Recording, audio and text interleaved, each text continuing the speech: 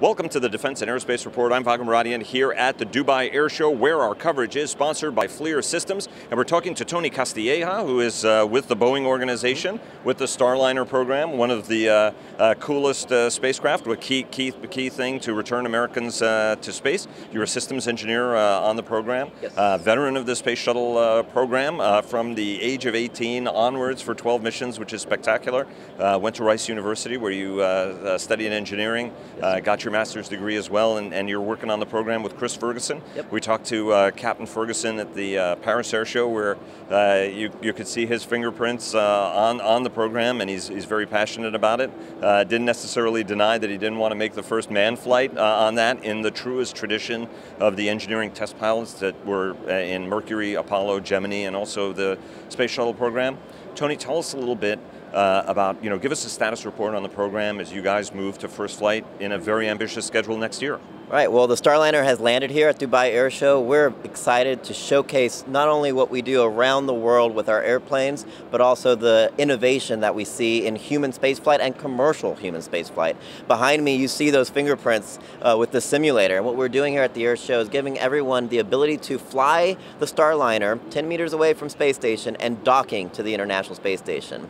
As we continue to build this vehicle, we have 3 spacecraft in flow being built at the Commercial Crew Processing Facility at Cape Canaveral, and we're looking at first flight third quarter of next year.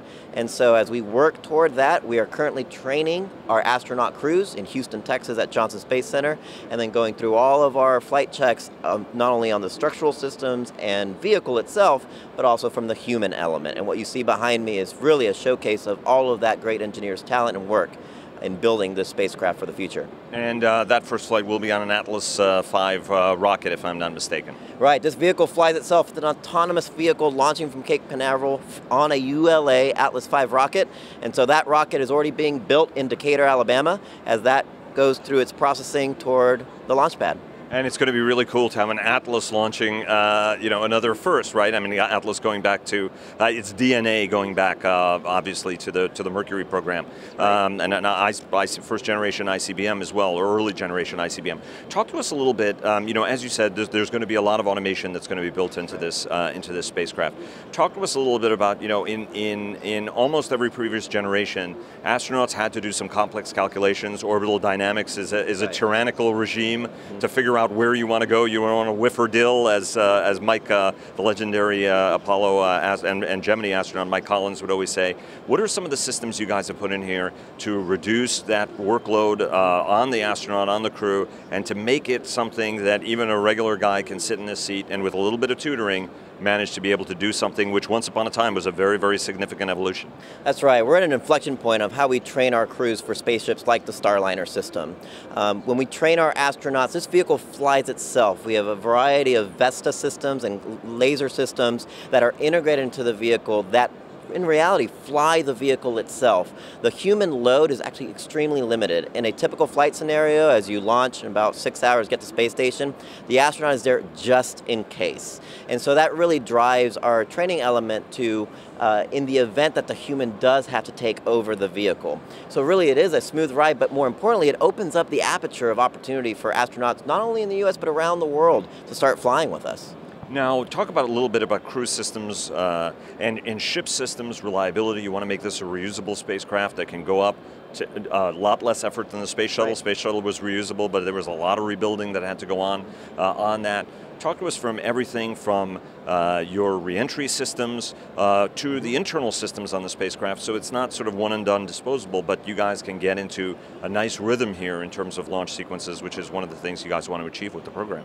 Right, as a former space shuttle engineer, we saw it happen with the reflight of the orbiters flight after flight. With the Starliner system, this vehicle will be able to be reused 10 times, and it is a land landing vehicle. 6 landing airbags on the bottom of the spacecraft that provide a nice soft landing, as comparable to other previous spacecrafts. In the western United States at White Sands is one launch and landing capability and landing location for us.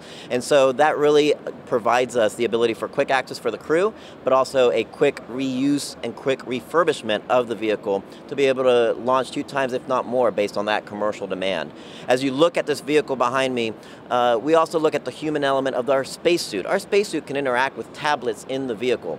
That limits the loads of the paperwork that we fly on orbit for the mission logs, and it allows to start integrating that next generation touchscreen capability into the gloves of our space vehicle.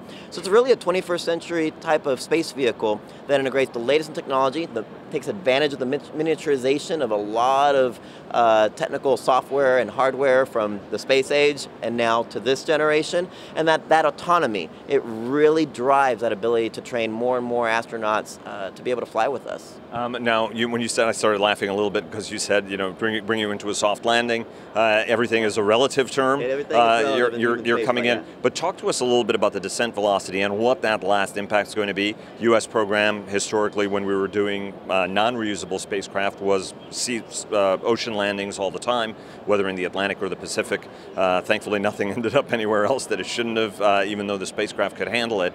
But the Russians have always landed, and they use a retro rocket system, a dual rocket system, right? A braking rocket, as well as, talk to us a little bit about the system you guys are kind of putting on this in order to be able to attenuate the load so that it's not something that is, is within a reasonable human load for a landing impact.